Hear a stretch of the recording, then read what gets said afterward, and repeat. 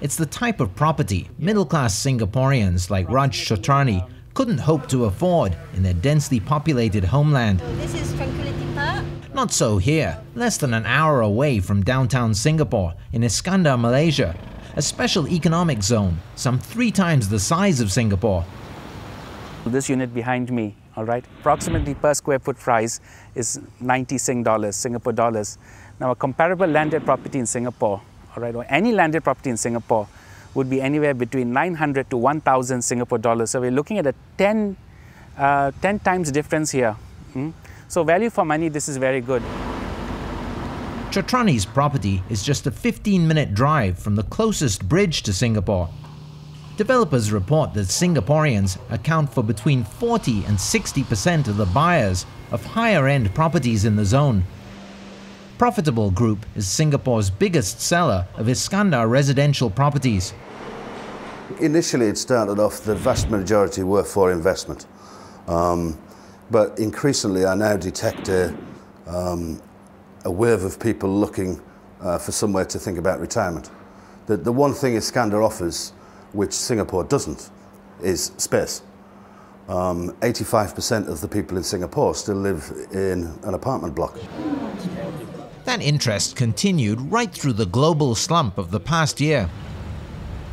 In the 3 years since its launch, the zone has exceeded its 5-year investment target and attracted some $7.5 billion of FDI, with the biggest chunk of that coming from the Gulf and Europe.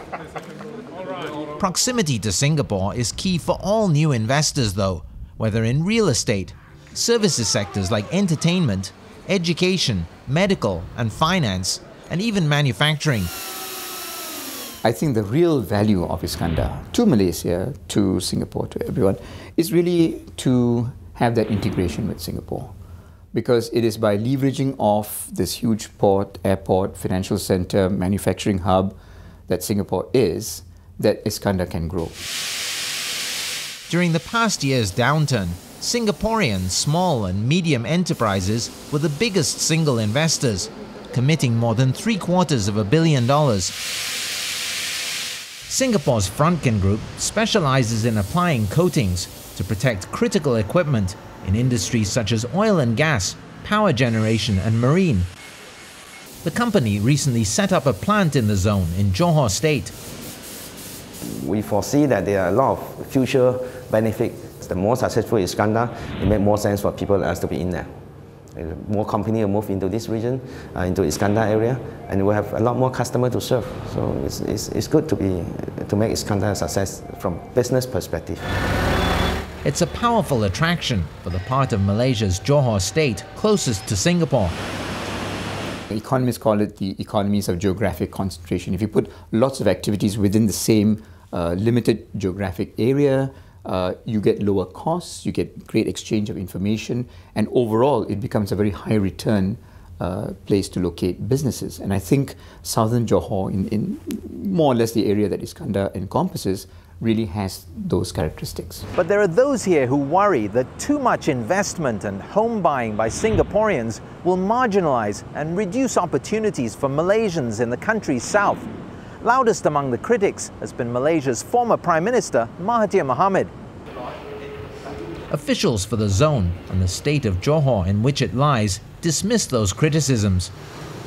More high-skilled jobs will be created in Iskandar. So I think Malaysian, all over Malaysia, including people in Johor, would be able to take advantage of these opportunities of high-skilled job and better paid job. Malaysia aims to create some 800,000 new jobs and attract some $100 billion of investment here over the next 25 years. Most believe it will be to the mutual benefit of the countries and people on both sides of the Johor Strait, despite the potential competition and occasional friction.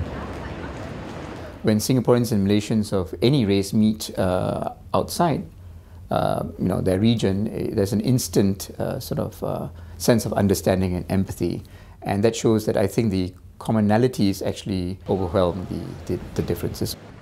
Singapore needs a strong Malaysia. It needs a strong South Malaysia.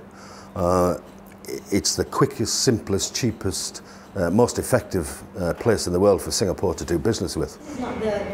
And to buy weekend, holiday and retirement homes in, provided Malaysia can find ways to ease traffic congestion, speed up immigration clearance, and ensure the high levels of security and other services it's pledging. The infrastructure around us is being developed, so obviously over the next 5-10 years, we're going to see state-of-the-art infrastructure, very good quality of living at a very, very affordable price.